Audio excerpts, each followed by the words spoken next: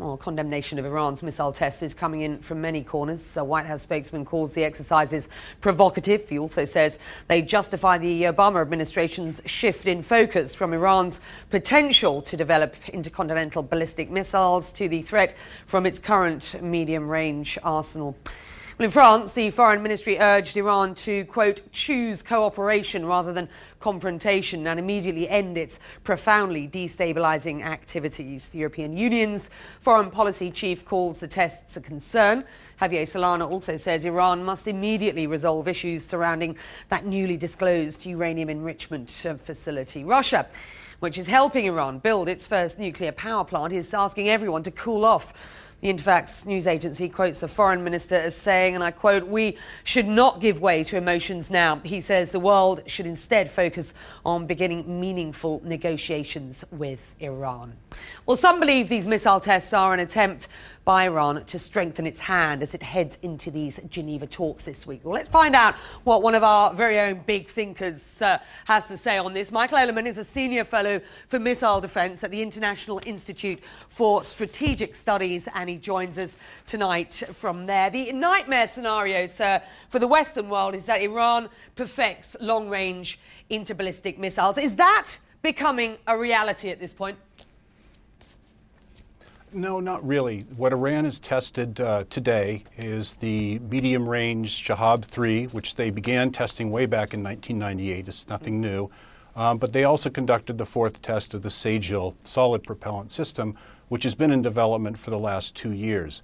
These systems can't be transformed into ICBMs. The development activities that they'd have to undertake would take about 5 to 10 years. So they're a long way from building something to threaten the continental United States. When Washington says this is provocative and Iran says it's all just routine, you know, who should we believe at this point? Well, it is provocative in the sense that the timing is somewhat unfortunate for both sides. But Iran typically tests their missiles in military exercises about twice a year, the last time being in May of this year. So the timing may have been coincidental, but it certainly isn't helpful. The Americans certainly seeing these tests as providing new leverage for further UN sanctions, which of course brings us tidily to the Geneva talks this week. Do these tests strengthen Tehran's hand, given that it'll make it more difficult to persuade them to abandon enrichment, or do they actually strengthen the US and the West's hand at this point? Well, I think it is a provocative action taken by Iran, and it will help galvanize some of the allies, the Russians and the Chinese, in imposing sanctions on Iran if they don't come to the table and negotiate seriously with the P5+1. So I don't see where this is really helping Iran other than making a claim for themselves that they're strong. All right, well, let's talk about these P5+1 talks, as they're known. What should we expect to get out of these talks on Thursday? Well, I think first off, the Iranians are going to have to fess up to this facility that they did declare to the IAEA earlier last week.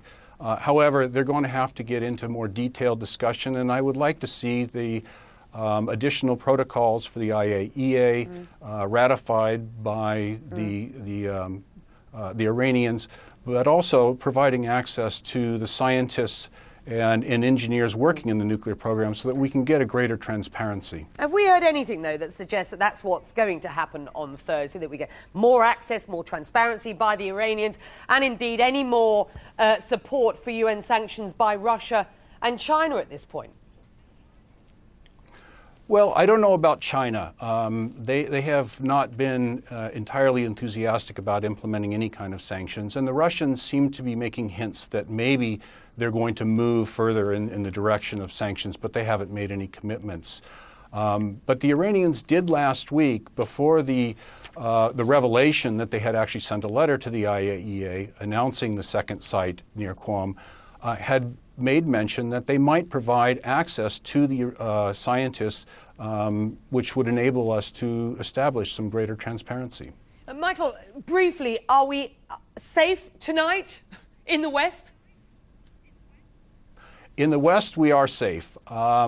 those in Israel may feel a little less safe, but Iran may be able to attack them with conventionally armed missiles, but a limited number, and it would be more of a terrorist type of attack than anything strategic.